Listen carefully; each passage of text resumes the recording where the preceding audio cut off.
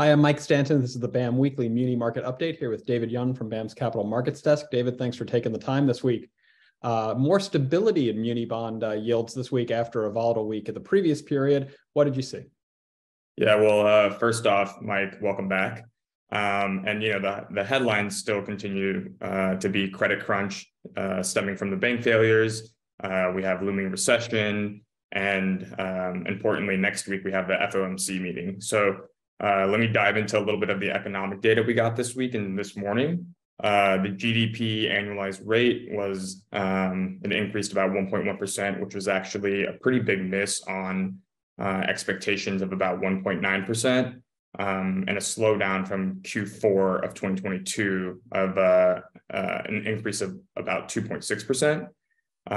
Today, we got the ECI, which is an employment cost index that was up 1.2% in the first quarter, which was a bit higher than expectations. This all kind of feeds into the Fed hiking another 25 basis points next week, which is essentially baked into the market.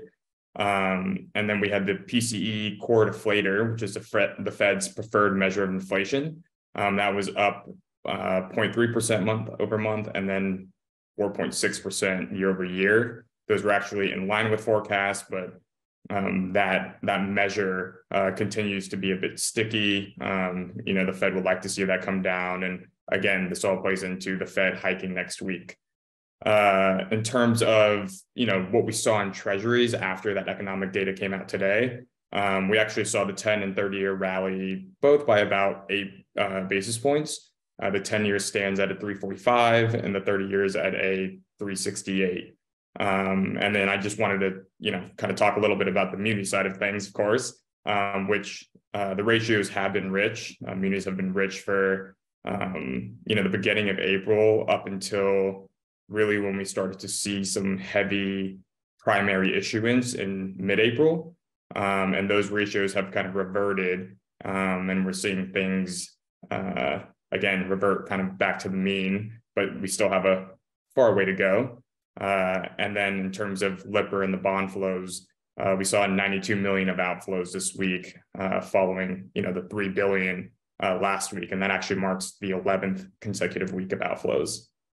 Right. That 3 billion, of course, is a bit of an outlier because that was tax week. People often will sell muni holdings to raise money to pay taxes on April 15th when that's due.